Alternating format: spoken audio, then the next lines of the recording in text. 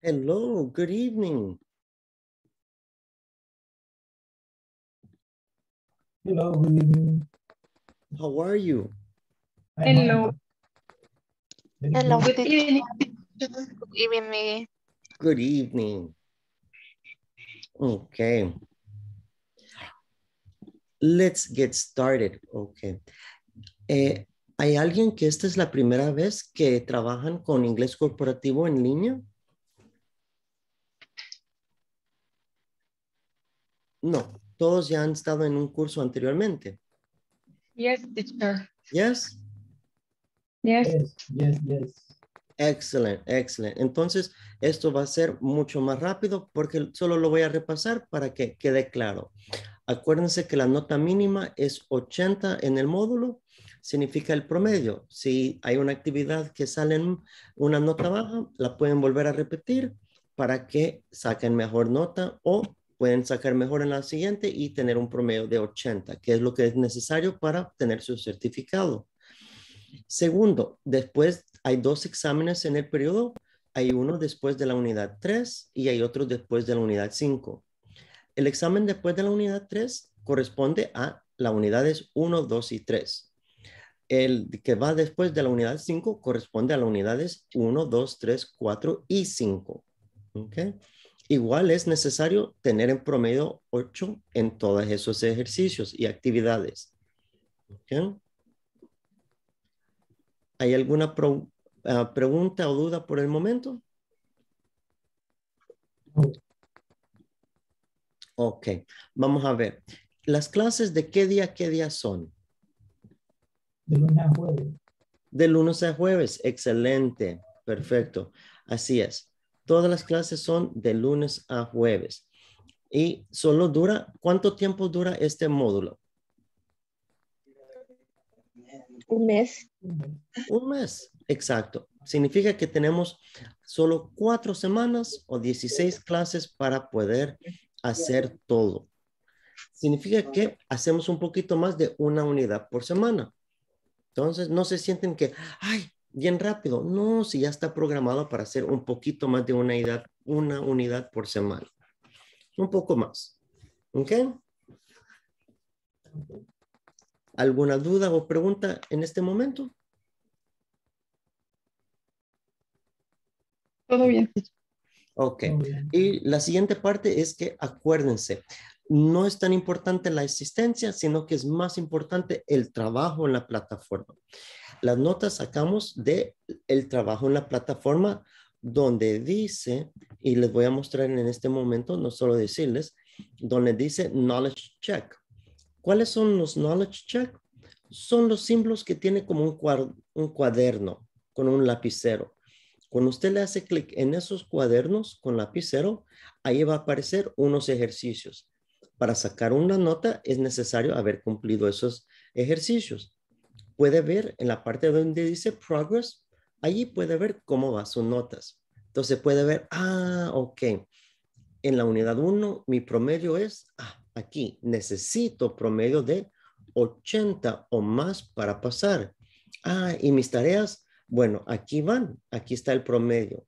Y si ustedes quieren, puede ver una unidad por unidad todos los knowledge checks que hay y la nota que necesita sacar para cada uno para tener un promedio de 80 para arriba.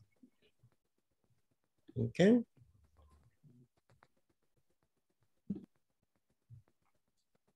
It's okay. Any questions? Okay, teacher. Okay. Excellent. Okay, very good. So let's start. Today we're going to begin in Unit 1. Solo para estar seguro, todos están en preintermedio módulo 2, ¿correcto? Preintermedio Yes. módulo 2. Yes, teacher. Yes. Okay, good. Okay, no problem. So here we have the knowledge check. Oh, sorry, not knowledge check. Here we have the objective, okay? Rosa, can you please read the instructions? Okay. In the lesson, participant with listen to a conversation about often they do an activity. Exactly. Now, what is how often? What is how often?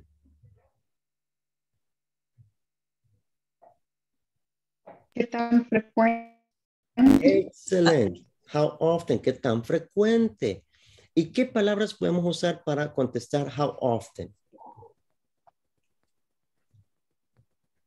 ¿Qué Sometimes. Sometimes. Excellent. ¿Cuál otras? What other? Never, Always. never, Always. Never. Frequently. Never. Excellent. Which one? Usually. Usually. Okay. Good, good. Here, we're going to learn more vocabulary. First, let's listen to the conversation. Do you exercise a lot? Well, I almost always get up early, and I lift weights. There we go. Hello, we're now in section 6. How often do you exercise? In this lesson, participants will listen to a conversation about how often they do an activity. Pay attention to the question how often and what they use to respond. I hardly ever exercise. You're really fit, Paul. Do you exercise a lot? Well, I almost always get up early, and I lift weights for an hour. Seriously? Sure. And then I often go inline skating. Wow. How often do you exercise like that? About 5 times a week. What about you? Oh, I hardly ever exercise. I usually just watch TV in my free time. I guess I'm a real couch potato. In our next session, I will teach you adverbs of frequency so you can respond how often you do a particular. Okay, first, let's look at the conversation. Any vocabulary from the conversation?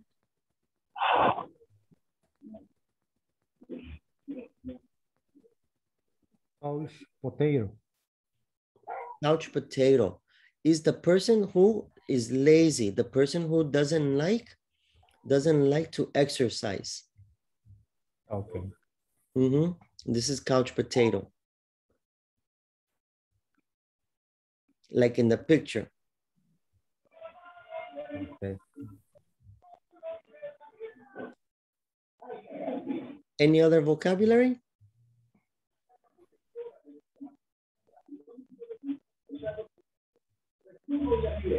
No. Okay, good. Okay, we're going to practice in just a moment. Now let's look at the next topic, the next part of the video. Walter, can you please read the instructions? Okay. By the end of this session, you will learn how to ask and answer questions using adverbs of frequency.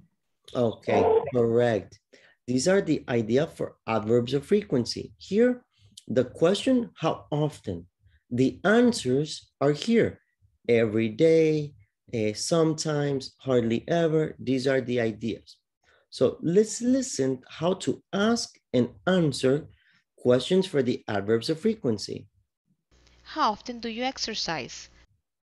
By the end of this session, you will learn how to ask and answer questions using adverbs of frequency.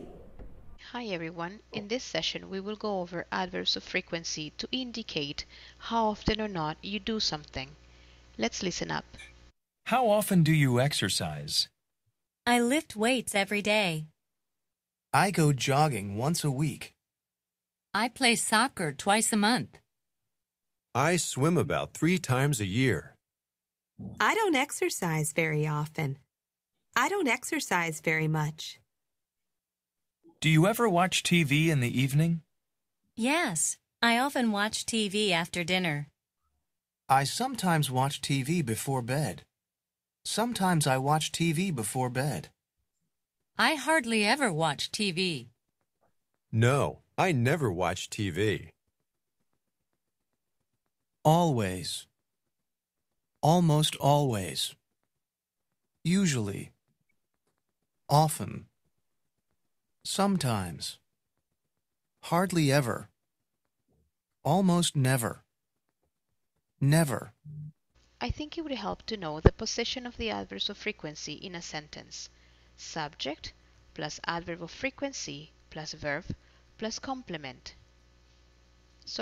So you see, the adverb of frequency always is before the verb. For example, here, the idea often, sometimes, hardly ever, never is before the activity, before watch, before eat, before read, always before the activities, okay?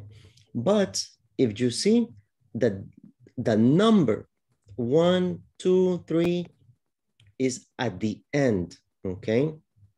So no, I once a week watch TV, is I watch TV once a week, for example, okay?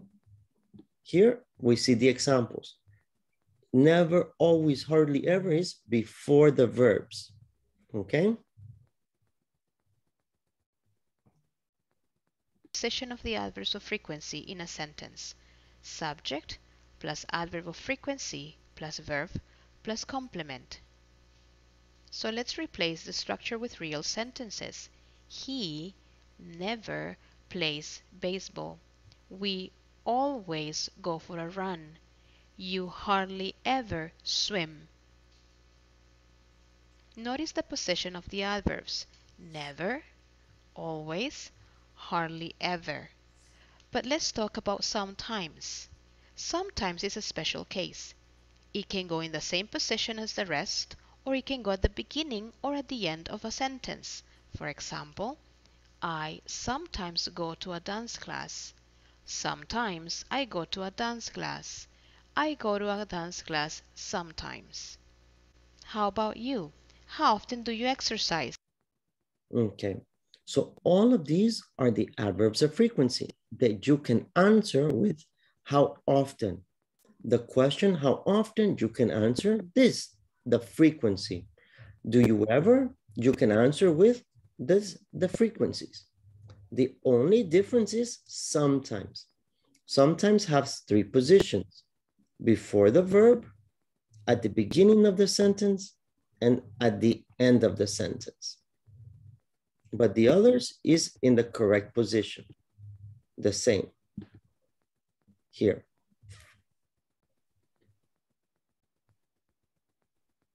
It's okay, any questions?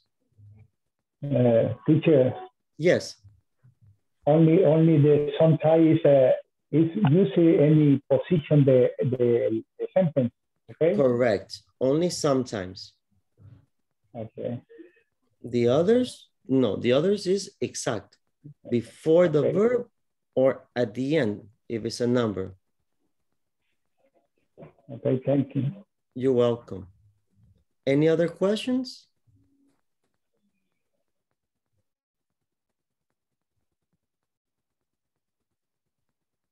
Okay, so now we're going to practice with our partner. Okay, as an example, I'm going to ask my partner, okay, different questions. For example, what do you like to do? Okay, let me practice with Nady. Nady, what do you like to do?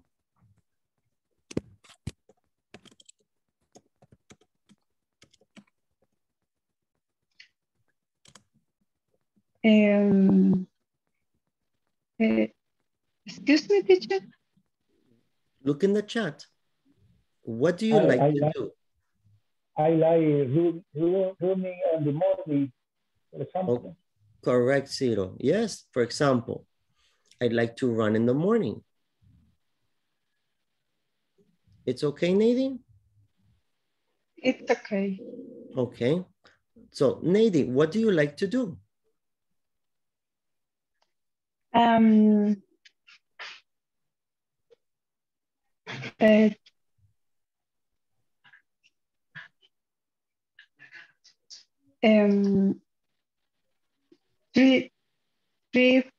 Three, 4 weeks. Repeat, Nadine. What do you like to do? 3, 4 weeks. Tengo la cámara y me hace preguntas. No se preocupe, Nadine. Tranquila, todos tenemos hijos, sabemos cómo es. Tranquila. Tiene que atender, atiéndelo. Tranquila. Ok.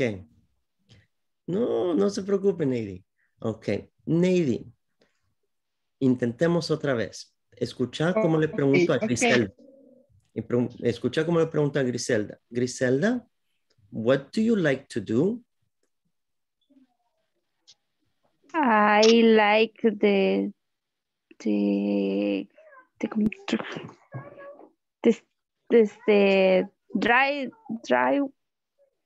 dibujar. Draw. Ok. I like to draw. Perfecto. Y depende qué me contesta Griselda, yo voy con la siguiente pregunta. Griselda, how often do you draw? Para los que no están entendiendo o que le está costando un poquito, en el chat lo voy escribiendo para que puedan seguir también, para que sepan cómo es. Griselda, how often do you draw? The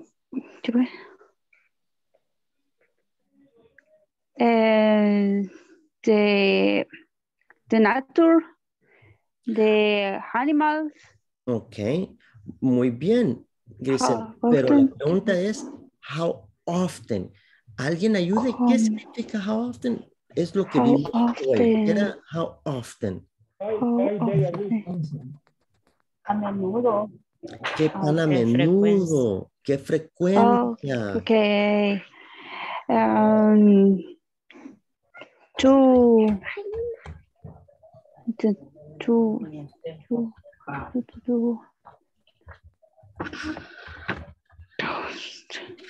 Mira, Griselda, mira aquí en la pista. Aquí. Sí.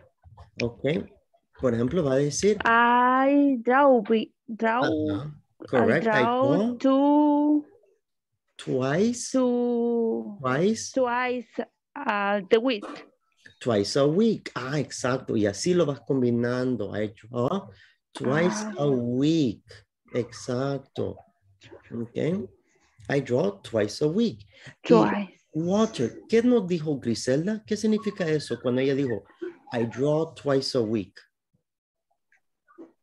2 veces a la semana. Dibuja 2 veces a la semana. Exacto. Y así es como nosotros vamos a iniciar y mantener una conversación.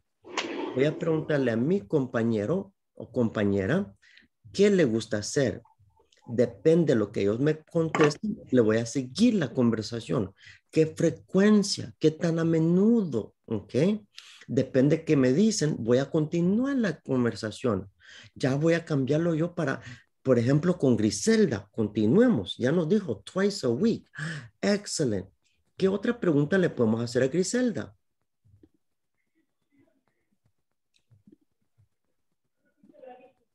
Por ejemplo, le puedo preguntar a Griselda dónde le gusta dibujar.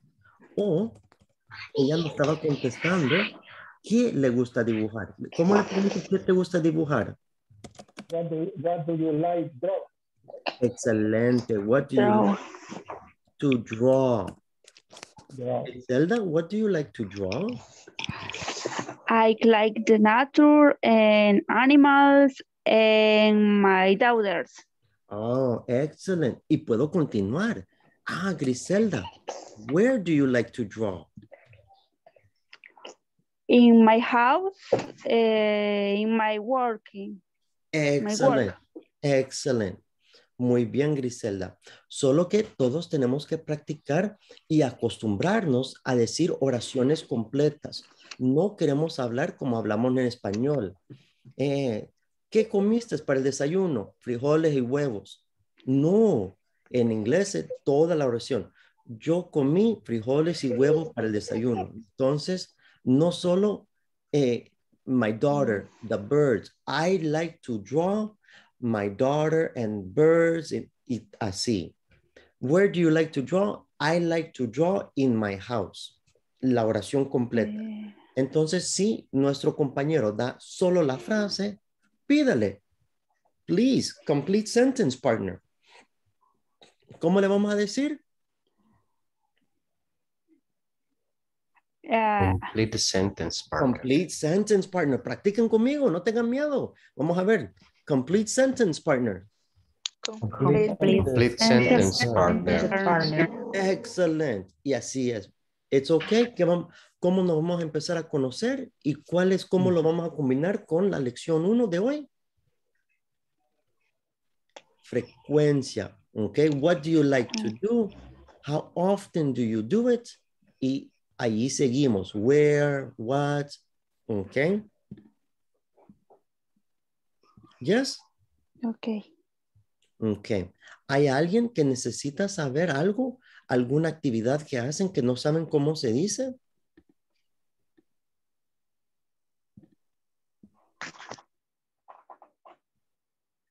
No. No tengan pena. Después van a decir, es que, profe, que yo no supe cómo decir que yo me... Sí, teacher, cuidar ancianos, ¿cómo se dice? Ah, excelente.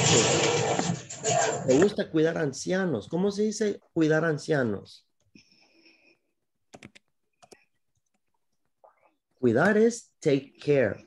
¿Cómo se dice ancianos? Podemos decir old está bien. Muy bien. Take care of elderly. Take care of elderly.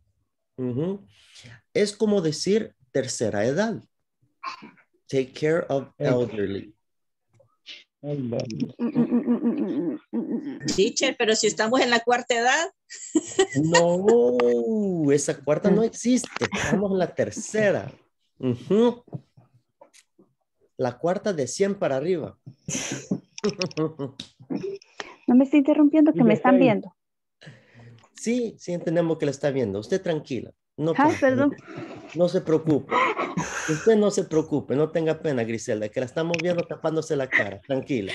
Ya. Usted actúe como los niños. Ya no me ven, ya no me ven. Tranquila. Y ya la vi a ella también. Hola. Hello. No se preocupe. Es parte de la nueva modalidad. Si cosas pasan en línea, el video. ¿Sabes lo mejor, Griselda? Que todo queda grabado. Así que tu hija para eternidad está en YouTube.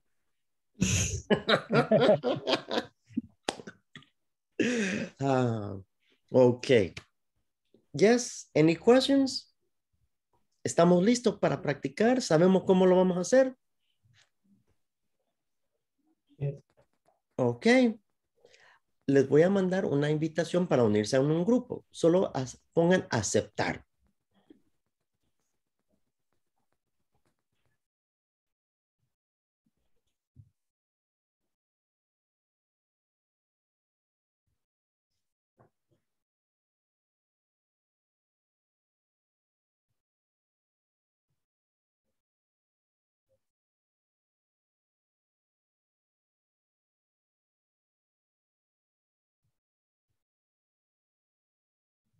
Mildred, Meris, any questions?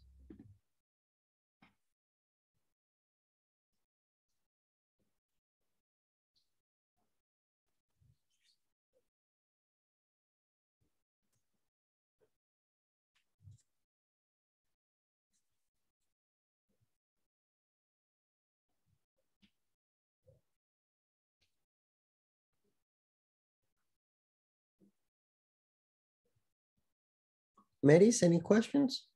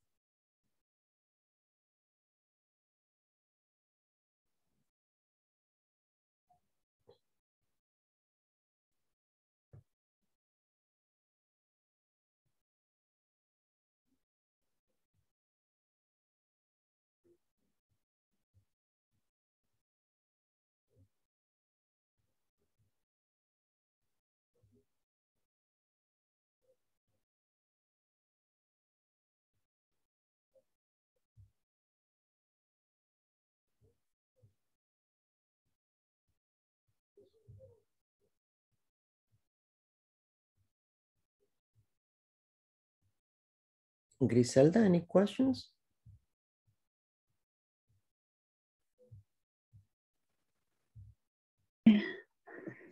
Yes, teacher. Para que era el grupo, el siguiente enlace. Solo habían 3 participantes, pero nadie supo qué hacer. Lo mismo que hicimos aquí. A preguntar. What do you Only like chat. to do? What do you like to do? Ajá. Ya. Ujú. Todo el mundo nos quedamos callados, nadie dijo nada. Ujú. Ya. Ya. Y Pero solamente habíamos 3 participantes. sí, solo es Sí. 3 participantes para que tengan más oportunidades de practicar. Ok. Ujú. You ready, Griselda? ¿Te mando de nuevo? Yes. Okay. Let's try.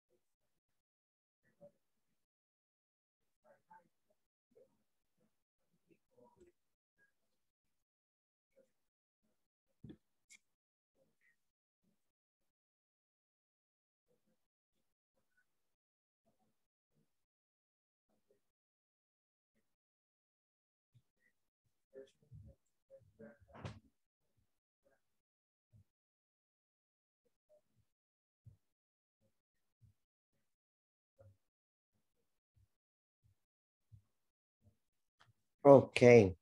All right. Se acabó el tiempo, teacher.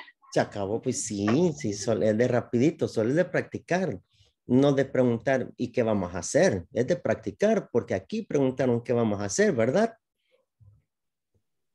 Eso, sin miedo a preguntar. Acuérdense, pregunten, no tengan miedo. Yo vi ahí, pusieron en el grupo, hey, teacher, ¿pueden mandarle preguntas? Imagínense a qué horas. No anotaron las preguntas. Ajá. Así que, ¿cuáles eran las preguntas? ¿Qué teníamos que hacer? Vamos a ver. What do you like to do? Excellent. What do you like to do? Y las demás preguntas dependía de la respuesta. No es que había una pregunta, sino que dependía de lo que nos decía el compañero o compañera. ¿Ok? Alicia, who was your partner?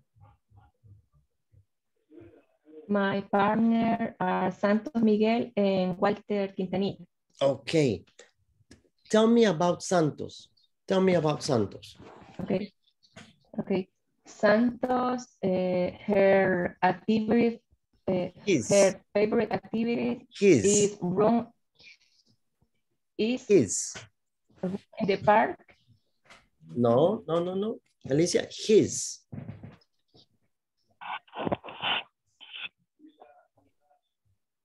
Alicia, his favorite activity. Okay. The activity preferred Santos is run in the park? No, Alicia. His favorite activity.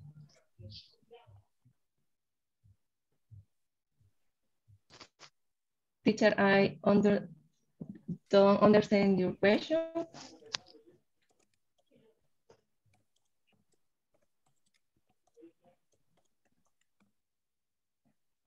de él. In the chat. Okay. The favorite activity for Santos is run in the park. No, look in the chat. Look in the chat.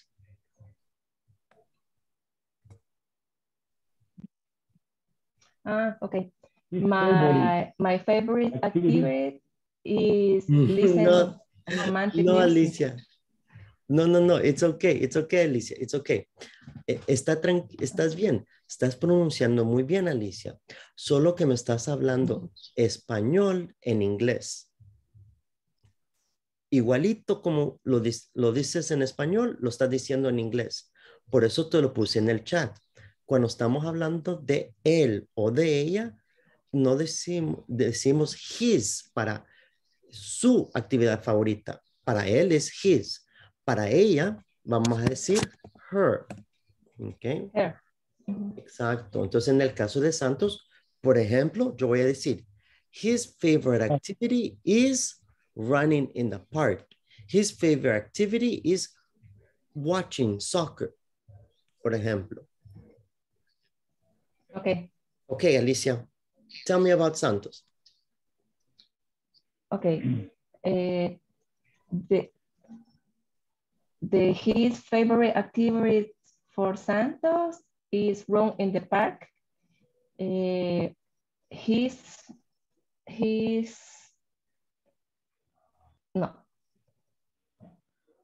run in the park. No, he run in the park 1 hour 3 times a week. Correct. Very good, Alicia. Hey, good job. Excellent. Alicia, selecciona la siguiente que va a dar el ejemplo. Who's next? Who's next, Alicia? Walter Quintanilla. Walter Quintanilla. Eso, okay. Hello. Hello, Walter.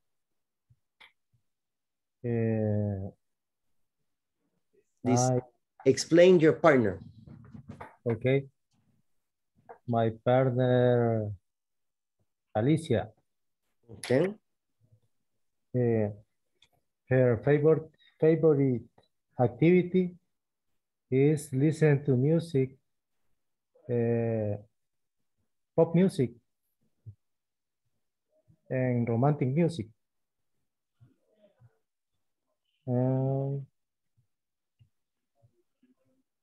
Only that. Just that. Okay. Walter, how often does Alicia listen to music? How often? Every day. Okay. Listen to music every day. Exactly. Very good. That is the idea. Excellent.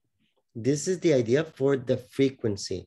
For example, no hay, Alicia. Alicia listens to music every day. Walter goes jogging 1 hour. 1 hour, 3 times a week. For example, you can combine 2 or 3 different activities. Okay. It's okay? Okay. Okay. Now we're going to practice again. Different partners. Let's practice again. Ask the questions and practice again. Are you ready? Okay. ¿Qué vamos a hacer? Antes de que vayamos al grupo y pregunten, ¿qué vamos a hacer? ¿Alguien tiene duda? Ahorita es el momento.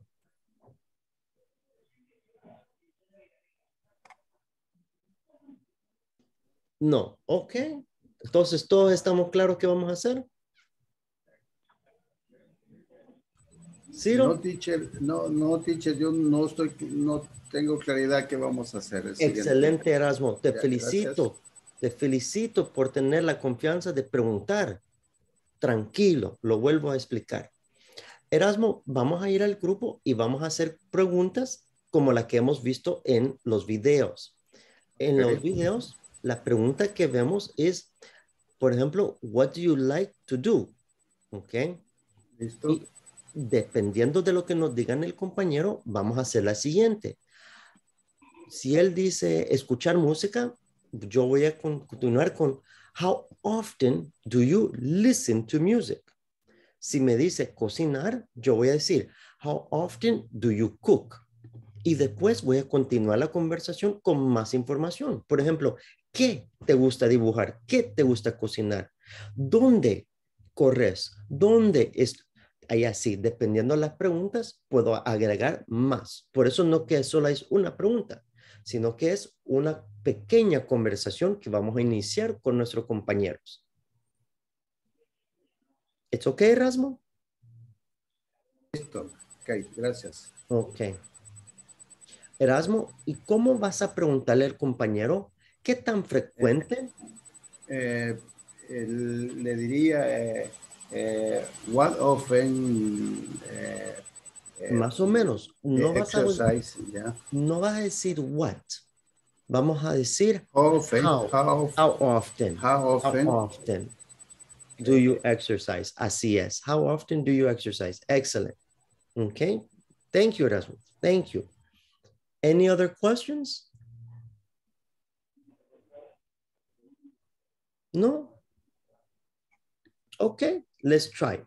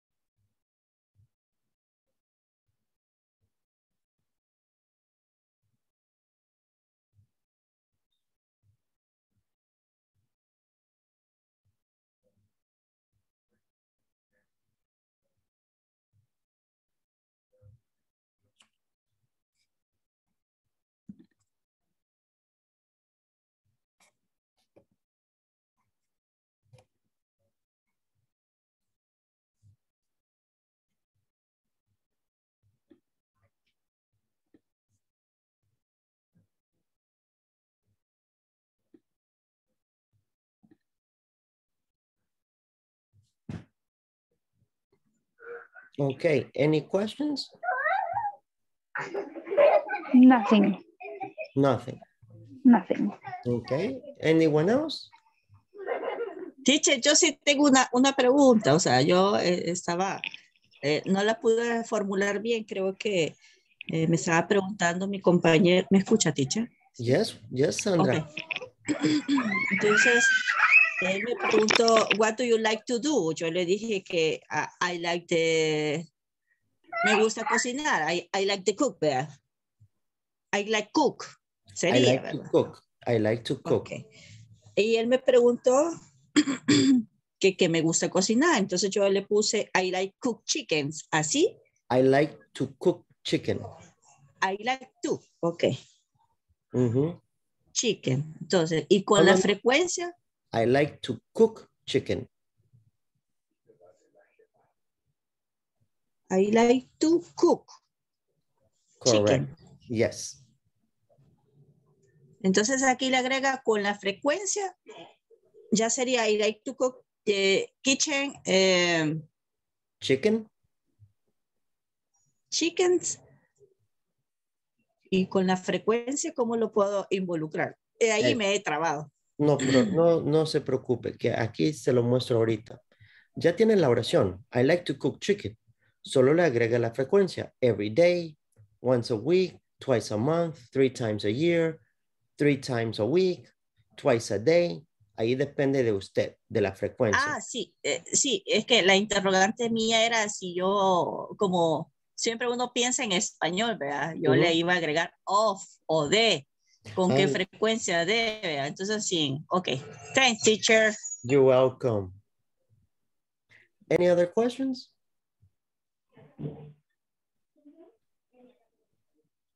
No?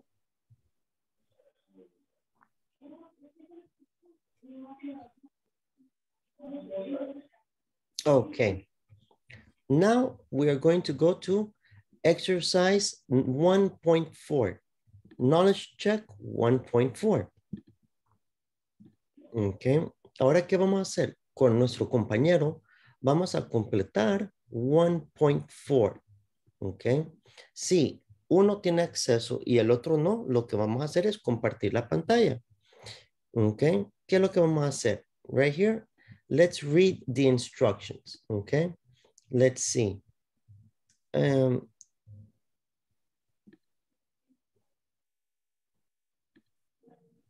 Silvia Esperanza, can you please read the instructions?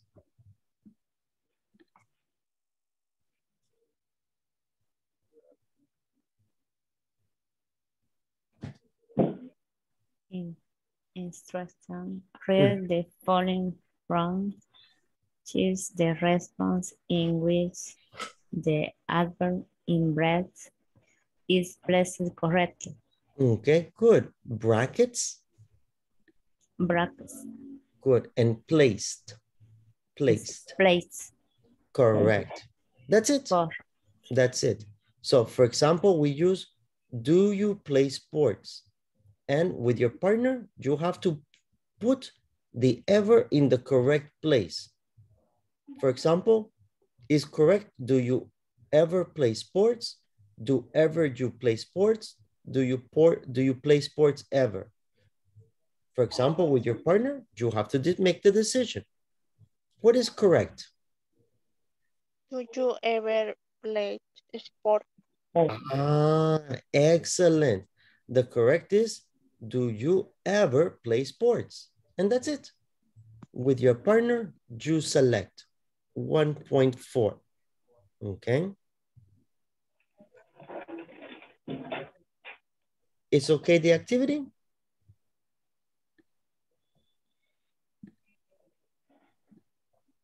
For the activity, you have 3 minutes to complete the 10 questions. Asegúrense que están en 1.4 para que no pierdan tiempo. ¿Ok? ¿Cuál ejercicio? 1.4. Knowledge check 1.4. Are you ready?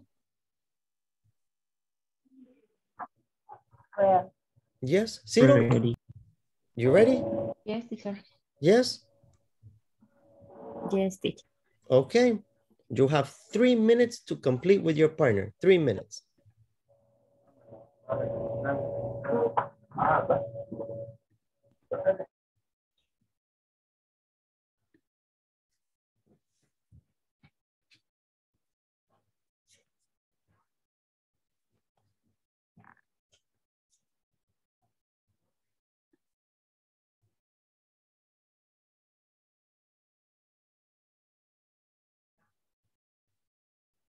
Griselda, está en tu plataforma. Cuando ingresas, solo vas a la sección 1.4.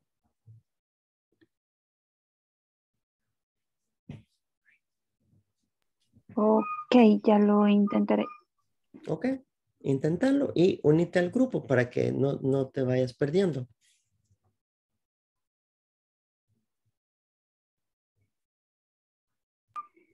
Se me fue de la pantalla unirme al grupo. Ok, no problem, Griselda.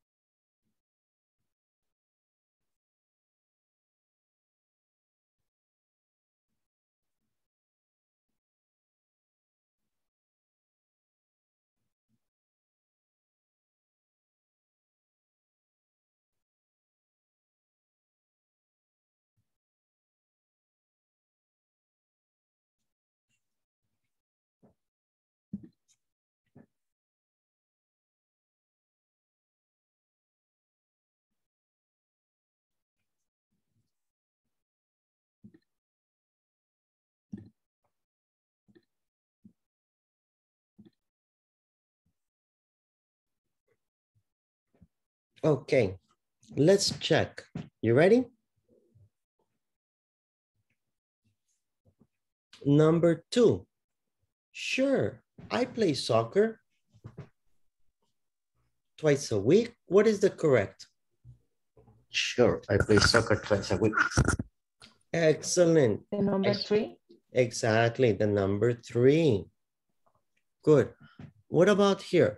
What do you usually do on Saturday morning? What do you usually do on Saturday morning? Excellent. Yeah, that's the one. What do you usually? Exactly. Here, nothing much. I sleep until noon, almost always. Nothing much. I almost always sleep until noon. Excellent. Very good. Do you do aerobics at the gym often? Do you often do aerobics at the gym? Correct. Very good. What about no, I do aerobics hardly ever. No, I hardly ever do aerobics. Correct. And number 7, do you exercise on Saturdays? Always? Always. Do you always exercise on Sunday? Not always do you exercise. The Do correct you is, always exercise on do Sunday? you always exercise on Sundays? Number 8, no, I exercise on Sundays, never. No, No, I never exercise on exercise on Sundays. Sundays. Correct, I never exercise. Number 9, what do you do after class, usually? I go What do you usually do after class? about to Good. try What do you usually do after class? And the last, number 10, I go out with my classmates about 3 times a week. I go out with my classmates about 3 times a week. Exactly. And that's it. And then you click submit. And you see the answers correct. 50 of 50. These are the correct answers. Any questions? ¿Algo que no les quedó claro? ¿Algo que no entendieron?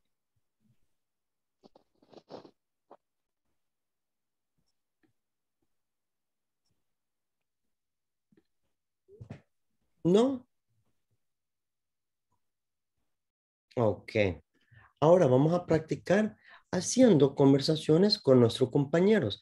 ¿Qué hace? ¿Cuál es su profesión? ¿Dónde trabaja? ¿Cuántos años ha trabajado allí? ¿Qué tal una conversación común y corriente que tuvieran con cualquier persona extraño que nunca han conocido? Que van a una fiesta, a una reunión de trabajo, van en un aeropuerto y están a la par de alguien por 3 horas, por el vuelo, lo que sea. ¿Ok? Voy a dar el ejemplo con Luis Monzón. ¿Cuál sería la primera pregunta que Luis me pudiera preguntar a mí?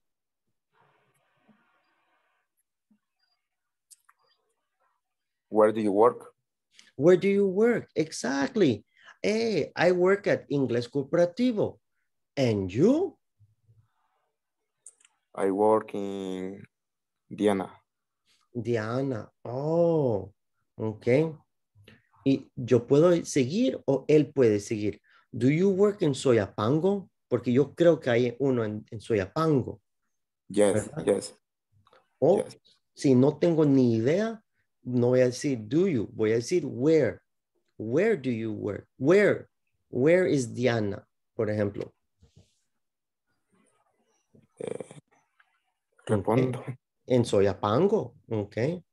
¿Es okay? It's okay. Lo demás están bien. Solo es una pregunta de dónde trabajas, estás casada, tenés hijos, tenés una conversación normal. ¿Hay alguien que necesita vocabulario? ¿No está seguro cómo hacer una pregunta?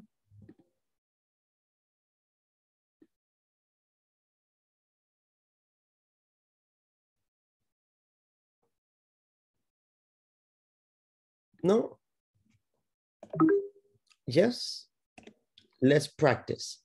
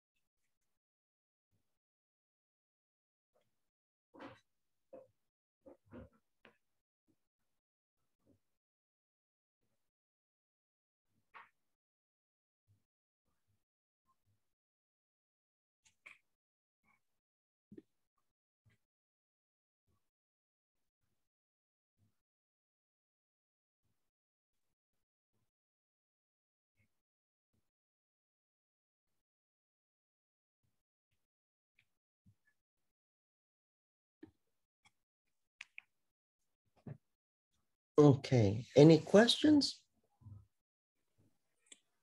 No questions, teacher. No questions. Okay. Sonia, decime, ¿qué aprendiste de tu compañero o compañera?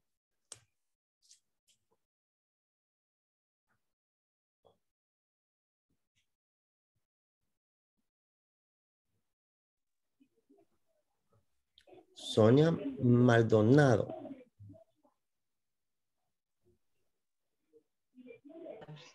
No sé qué. She has 3 day.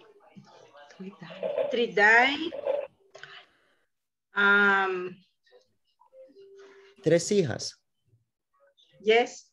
3 daughters. 3 daughters. 3 door. Uh-huh.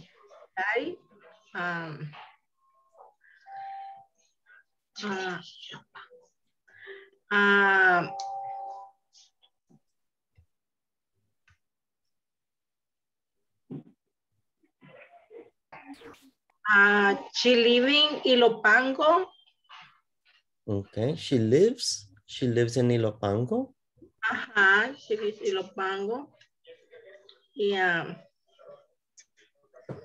Solo eso. No me acuerdo lo demás. Ok, Sonia, no problem, no problem. Very good. Muchas gracias por el ejemplo, Sonia. Y ahí es donde nosotros tenemos que acordarnos lo que hemos aprendido anteriormente. La tercera persona siempre lleva la S. Acuérdense cuando están introduciendo, presentando o describiendo a alguien, la tercera persona, he, she, it, van a llevar la S. She lives, she works, he watches, he does, la S. ¿Ok? Vamos a parar aquí, pero mañana vamos a continuar utilizando los adverbios. Always, sometimes, never. ¿Ok? Si gustan, pueden adelantarse en la plataforma para ver, para que así tengan mejor idea para practicar en clase. Ok. ¿Ok? Teacher, una pregunta y pasó lista. Sí, Sonia. Cuando usted ingresa ya se pasa lista. Muy bien. Thank you. Y ayuda. Thank you. Good night. Good night, teacher. Good night. Good night. Good night. Good night. See you tomorrow, teachers. See you tomorrow. Bye-bye. Bye-bye.